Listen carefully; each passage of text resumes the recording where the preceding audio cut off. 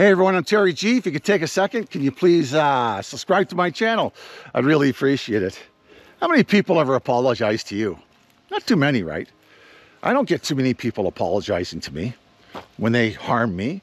I can probably count in the last year how many people apologized to me for harms done to me, when they screwed up, yelled at me, or did something wrong to me.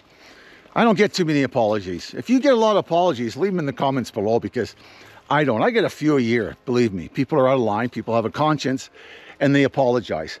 But one of the steps that are in the program, the 12-step program, that I feel gets overlooked, and it's a great step for maintaining your emotional, your mental, and spiritual health on a daily basis. And that step is step 10.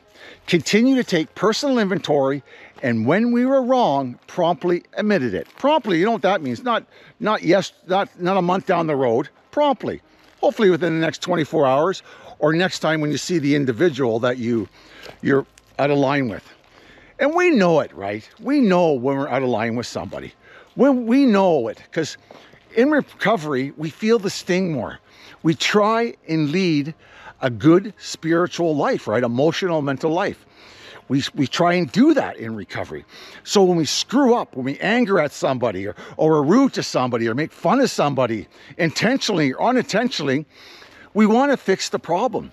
If we're sorry and we tell the other individual, they're going to have a brief conversation with us, maybe, maybe not, but it'll leave that problem or that situation exactly where it was in that day, or in that minute, or in that hour. You don't have to keep carrying it with you into the next day or into the next month. It's a great maintenance step for a spiritual life. It really is. If the world practiced that step alone, if the world practiced it, man, oh man, it'd be a better world, wouldn't it? If people just took responsibility for their behavior and talk to the other individuals and admit it when they're wrong, wouldn't it be a better world? Sure would be, right?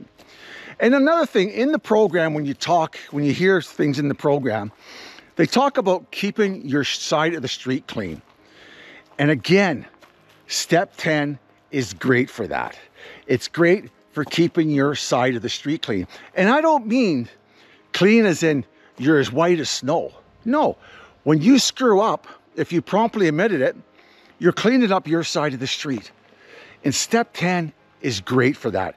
It maintains a healthy sobriety. It's like doing a mini step 4 and step 5 and step 9 all at once. That's what I love about it. Just do it. If you can do it, apologize to somebody for screwing up, you'll get the feeling, you'll get that good feeling that you did in step 9 when you told persons that you harmed. You'll get that sort of feeling, that little bit of endorphin rush from it. And another thing you'll get, people appreciate it like crazy.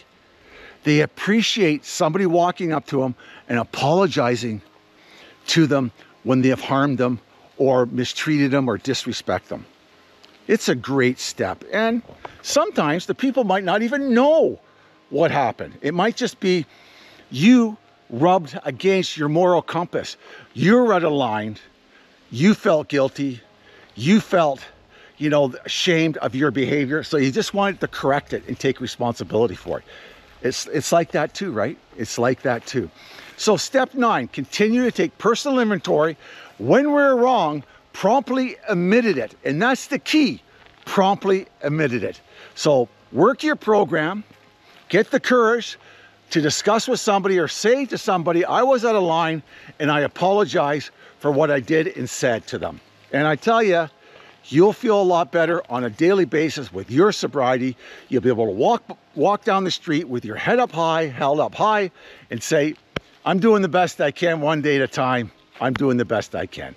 So that step 10 is a darling of a step. It's a beautiful step if it's practiced on a daily basis. And you will see over time, because you take responsibility for your behavior, you take responsibility for things that you've done to other people, places, or things, it'll happen less and less and less and less, because you'll take responsibility for that behavior and you'll do something about it. You'll do something about it. Usually the behavior is somewhat connected to the character defects, and over time, you will not make as many mistakes. Maybe you have to apologize once a month instead of every day, okay?